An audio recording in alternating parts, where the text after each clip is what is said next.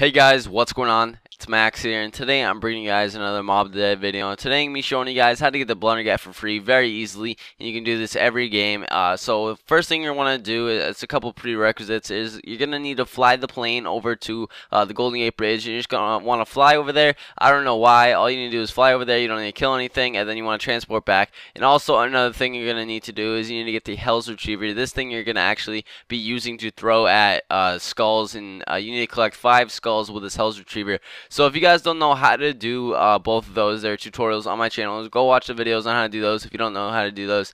So once you have gotten those, what you're going to want to do is you want to come over to this library over here by the spawn and look into this cell, and you want to throw your tomahawk at the skull. When you throw the tomahawk, you should see a blue skull returning with your tomahawk, and you should also hear a zombie laugh. That's when you know you have done it right. The reason why you don't see it on my screen is because I recorded this in theater, just because my capture card screwed up when I was recording live. So that's why you don't see it, but you should see a blue skull returning with your tomahawk. That's when you know you've done it right. Once again, you can do any of these 5 tomahawks in any order you want. So the second tomahawk that you need, the second skull that you need to get is you want to go over to the warden's office. You want to look out here in the window, and you want to look up at this telephone pole and throw your tomahawk at it, and you should see the blue skull returning back, and you should hear a zombie laugh, and that's when you know if you've done it correctly and you have gotten the second skull. You can do these in any order you want. I just did it in these this order, so if you guys are lost on the map, just follow where I go and stuff like that. So the third skull is located on the top of the roof where you build a plane.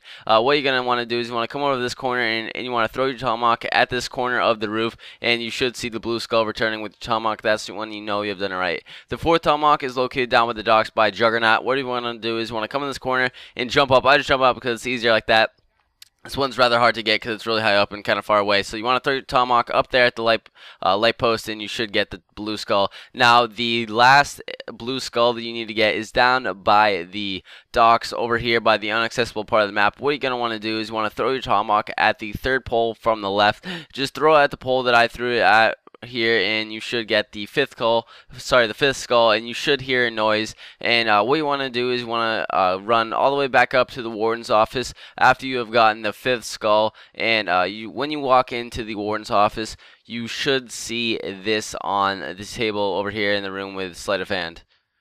Now, I don't know about you guys, but I think that's pretty crazy. As you can see, there's a flaming Blundergat on the table, which is just really cool. It looks really cool, and all you need to do is pick it up for free. It doesn't cost anything, and you can get this every game. And just do this, and you get a free Blundergat. It's very good. This is very helpful if you guys don't want to waste a lot of time hitting the box and trying to get it all the time, because I know I've wasted so many points trying to get the Blundergat out of the box. So it's really good, and I really want it, and I just waste a lot of points. So it's a really good strategy, and I definitely suggest you guys use this so you guys don't have to waste any points. So I definitely suggest you guys do this. Thanks so much for watching. I'd really appreciate it if you guys left a like, if you found it helpful or enjoyable, anything like that. Subscribe if you're new, and I'm signing out. Peace.